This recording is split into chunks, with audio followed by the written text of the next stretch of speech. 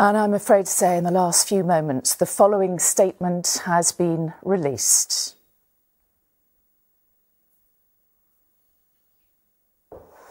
It reads, I will find that statement for you.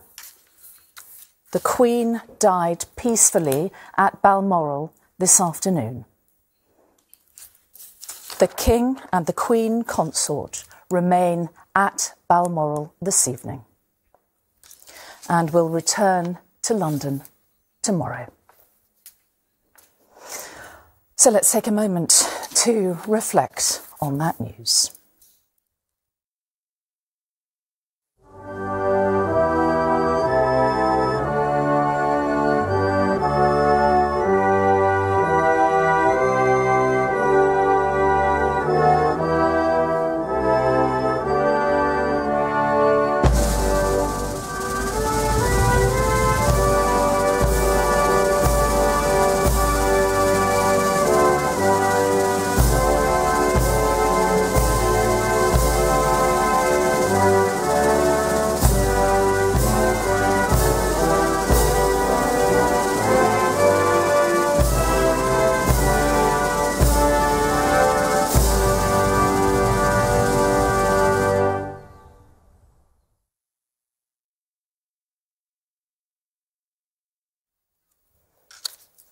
So let me just now repeat that statement from the royal household, which we have received in the last few minutes. It reads, the Queen died peacefully at Balmoral this afternoon.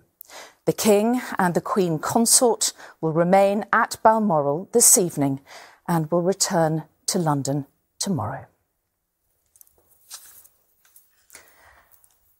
And so the reign of Elizabeth II comes to a close after 70 years at the age of 96.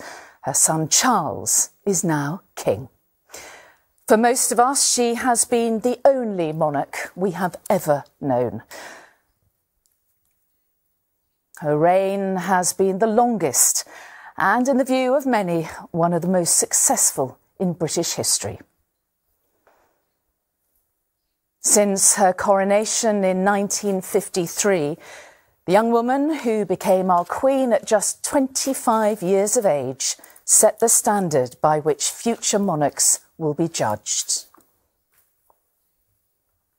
She protected and she preserved the institution of the monarchy in turbulent times while shaping it for the future. A life devoted to public service that has endeared her to people both here, across the wider Commonwealth and indeed the world. And we will continue our live programming to reflect on the Queen's remarkable 70-year reign as we enter a new era under the new King.